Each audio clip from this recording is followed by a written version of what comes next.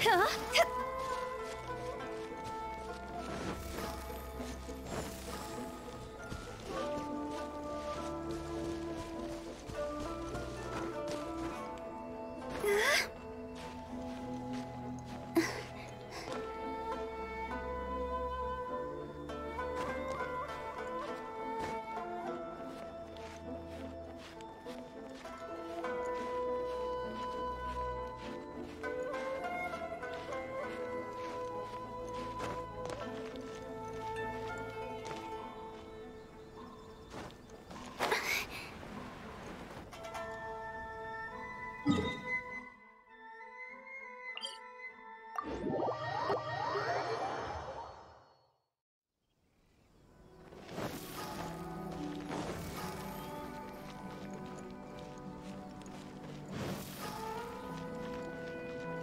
Huh?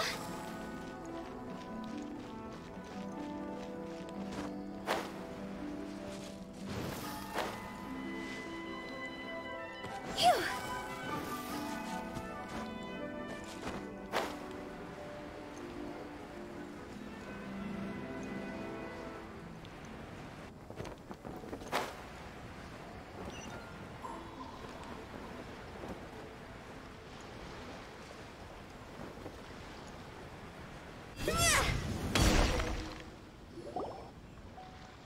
So, a transcendent being lives here? Ugh. If someone lives here, then why is it so chilly? I'm asking myself the same question. How strange. I'm quite sure that this is the location my mother wrote about, but surely... I'm starting to have second thoughts. But since we're here, I still think we should go inside and explore in full. Yeah, makes sense. Who knows? Maybe there's a surprise waiting in there for us. So, what does the notebook say exactly?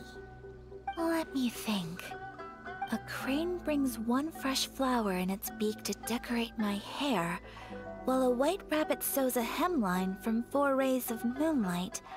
Dressed appropriately, I face eastward and call out Tsubaki's name 7 times.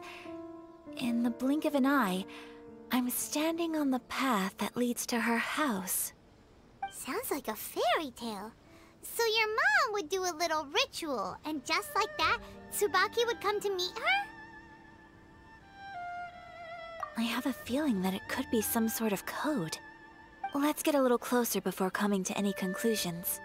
Good idea.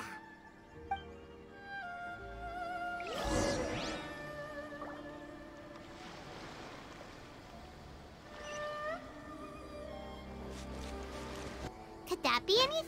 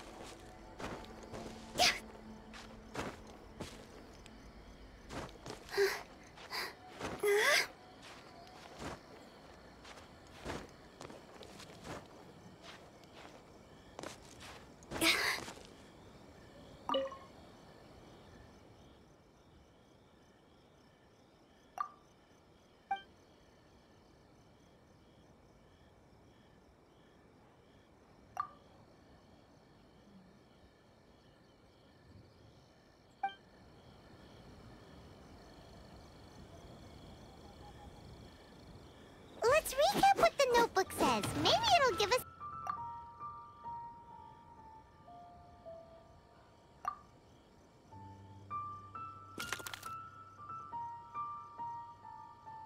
Strange. There's nothing in here. Let's keep looking around. Let's recap what the notebook says. Maybe it'll give us a hint. A crane brings one fresh flower in its beak to decorate my hair, while a white rabbit sews a hemline from 4 rays of moonlight. Dressed appropriately, I face eastward and call out Tsubaki's name 7 times. In the blink of an eye, I'm standing on the path that leads to her house.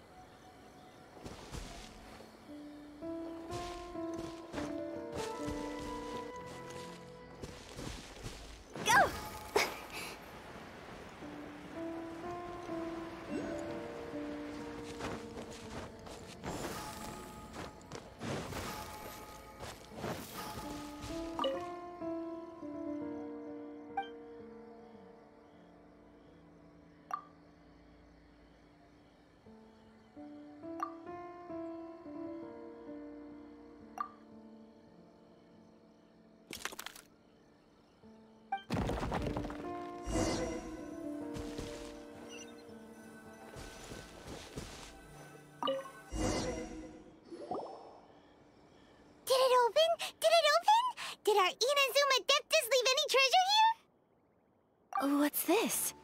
Huh. Looks like a book. It seems to be another notebook. Could it be Tsubaki's notebook? Let's step back outside now. The atmosphere here is different than I'd imagined. Somehow, it makes me a little reluctant to open the notebook. Paimon knows what you mean. Reading in low light is really bad for your eyes. Come on, let's get back outside.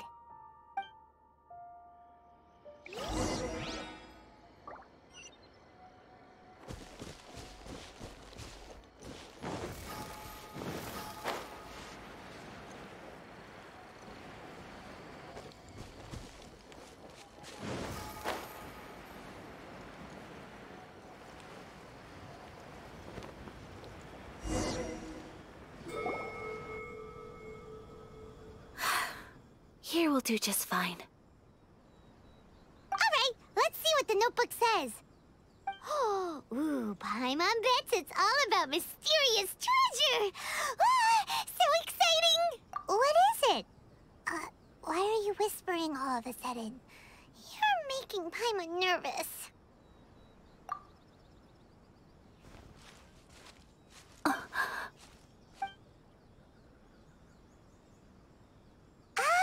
You want to let Ayaka read the notebook without distraction. Seems whatever's written in there must be pretty major after all. But, based on her expression, probably not a treasure map. What could it be?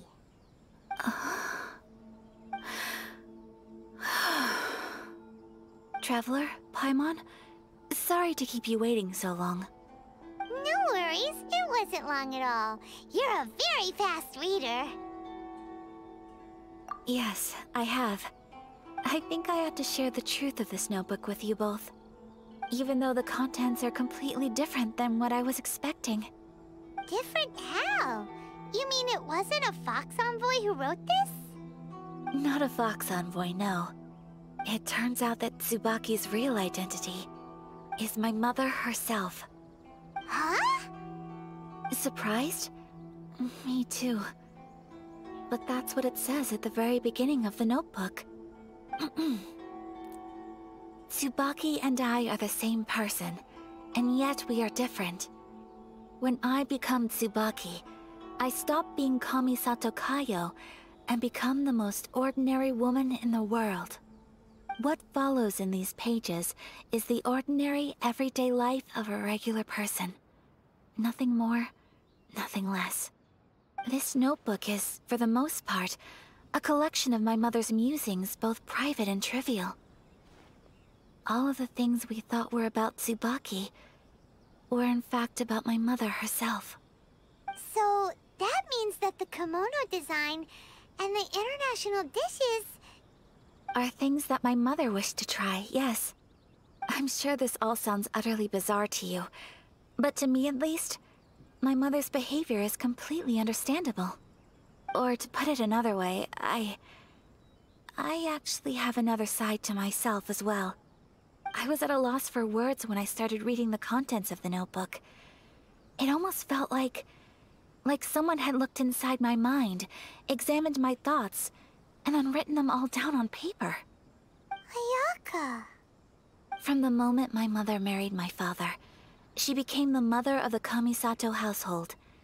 And with that came all sorts of duties. At the same time, the prestige of the Yashiro Commission brought its own share of responsibility. On top of that, every action she ever took was seen as representing the Kamisato clan. People were always watching her. Under such circumstances, she never had much time to do the things she really wanted to do. After my father passed away, Ayato and I took over responsibility for the affairs of the clan. We ran into all sorts of difficulties during that time. I'm not sure if people outside the clan could ever imagine what it was like. Every time I found myself up against a difficult issue, I'd ask myself, did my mother go through this too? What would she have done in this situation? Maybe it's because it had been so long since I last saw her, but somehow, all that was left of her in my mind was the sight of her that inspired awe and commanded respect. But my image of her was incorrect. When I read this notebook, I realized she was just like me. Underneath whatever position she may have held, she was just an ordinary person. She liked pretty kimonos. She wanted to try food from different places. She yearned to see sights she'd never seen before. Maybe this all sounds immature to you, but I feel just the same way. I want to live life not as Kamisato Ayaka, but as an ordinary woman. Mother wrote that she'd always wanted to go to a local Inazuman festival. She said that sometimes, on a clear night, if you looked out from our house, you could see lights off in the distance. I've seen those lights too. It looks so lively with so many people. And it's so brightly lit, it makes the whole sky glow. Of course, sometimes it does make me a bit anxious from a public order perspective. But for someone of my position to just show up at a festival with no warning, it could be considered improper etiquette. Especially in my parents' generation, when the Yashiro Commission didn't have a particularly close relationship with the populace. Even if no one stopped us, the idea of the Yashiro Commission going out into the crowd, it'd certainly draw some strange looks. People would probably start thinking there was trouble afoot. Mother said that she didn't want to put people on edge. She wanted everyone to enjoy the fun and freedom of the festival. She didn't want to disturb them, and didn't have much free time anyway, so she never went. Not even once. Aw, so the kimono design, that must have been the outfit she planned on wearing if she ever did go to a festival, right? That's right. And sometimes, festivals sell international food. She wanted to try that too. I hope this isn't a disrespectful thing to say, but I never knew my mother was so in touch with her inner child. Well, that's not disrespectful at all. Paimon thinks your mom was the best of both. A big softie on the inside and a big sense of responsibility on the outside. Without knowing it, I've ended up fulfilling several of my mother's wishes already. But going to a festival is the one thing that I cannot do for her. Perhaps this is one thing that can simply never be.